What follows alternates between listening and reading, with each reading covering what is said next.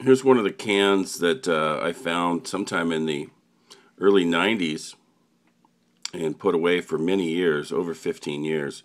This said TechPan 36X, and last night on May 19th, 2014, I did happen to develop this roll of TechPan.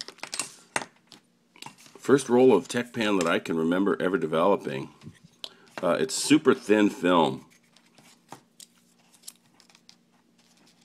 4 mil base. It's really thin stuff. It's much thinner than normal film. It's just super thin. I could feel that as I loaded it in the changing bag. This film's been discontinued for years. Kodak Technical Pan Film S-Star AH base, which is an unusual base. This film was super high resolution. They used to advertise a picture taken of a woman wearing a veil, and you could see the individual threads that comprised the threads in her veil, every pore, every tiny little facial hair. They ran that as a magazine ad, and then they did a close-up on the veil, and it was just astounding to see what this could do in 35 millimeter.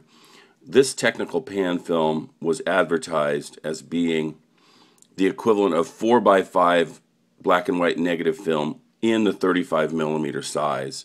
It was a super high resolution film that could out-resolve basically any lenses for regular photography. Some of the microscope lenses, of course, were capable of matching this film. But this never did take off, and apparently the last batch of it, which was released in 2004, was from a huge mega roll that Kodak found in storage. And it was just quietly discontinued without much fanfare. 8 or 9 years after this film was introduced, the T-Max revolution hit. So ultra fine grain film kind of, faded away. This was not needed, and T-Max 100 was good enough.